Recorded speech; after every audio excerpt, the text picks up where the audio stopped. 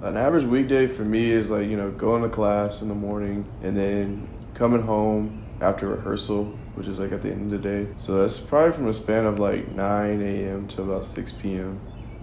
I woke up like an hour and a half before, so I had time to get to class, find a parking spot, go to class, and then come back or whatever.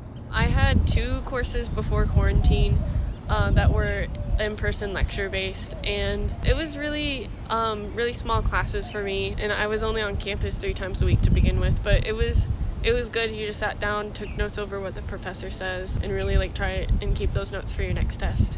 I don't know, it's easier to get the professor's like attention in person, for just like a 30-second like, hey, can you explain this just like again? But like, I don't know. One of my classes, it's pretty similar because we have just like in-person Zoom stuff. He doesn't make us use have our camera on, so like it's a lot less personal. And then one of the other classes, she just posted her recorded lectures, and so there's not really any back and forth at all. It's just her going through her slides and explaining, which it's like still she's a good professor and it's good at like. But it's a lot harder to jump in with a question. Yeah, you have to if you have a question, you have to email her or the TA and like figure out a way for response.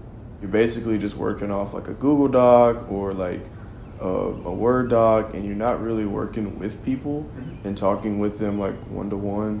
You're just working over like a camera, and so it's kind of hard to get that cohesiveness.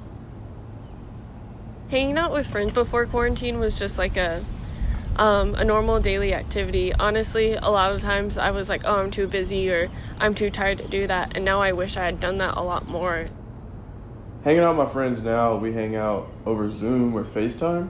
So we actually play this game on Friday. So what you got to do is you got to like pick a song for, I guess, a theme or a question, and whoever has the best song wins. So we kind of just make up little things like that, and that's how we hang out and have fun. So. Conversation virtually is honestly, it's like watching TV, where it's like you don't feel present. Like you can participate and it's fine, but you don't feel present, and it's very easy to leave. I guess it brings a lot more perspective onto just like how much being in the same room means. Right, like how much being in the same room means, and also just like how much we took it for granted before, I guess, because like, it was just like, oh yeah, we'll just, like, I'll run into you, or it's like, oh hey, let's go to Ocon's, or wherever we go, and a daily thing that we didn't even have to think about. Now it's just like, oh, I just want to see someone again. I think people's stress levels are like out of the roof.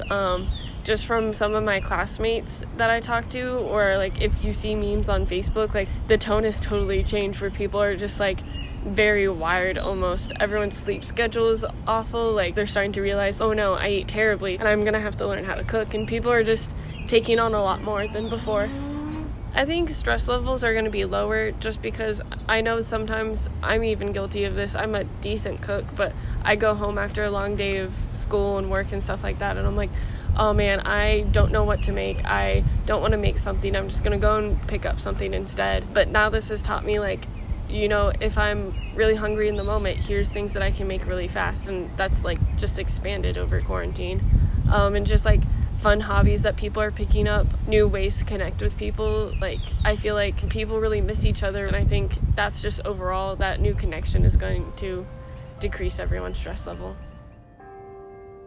I think I probably will see people more, and I'll definitely be more intentional about like hanging out with people I don't just see every day, because like sometimes if you fall into the like just seeing people you have classes with or just run into on campus at the same times, and you kind of fall out of touch just a little bit with some people. But I feel like a lot of people will be more likely to like reach out and be like, hey, we haven't talked in a while, let's go get lunch or something, and it'll probably be good in that regard. I think the past month is going to affect hanging out with our friends, is that we're still going to have that sense of trauma. This trauma is unique because you can't see it except for like symptoms or sickness. But for a lot of people, we haven't seen somebody infected by coronavirus. And so it kind of exists in this plane of just something that's in our minds.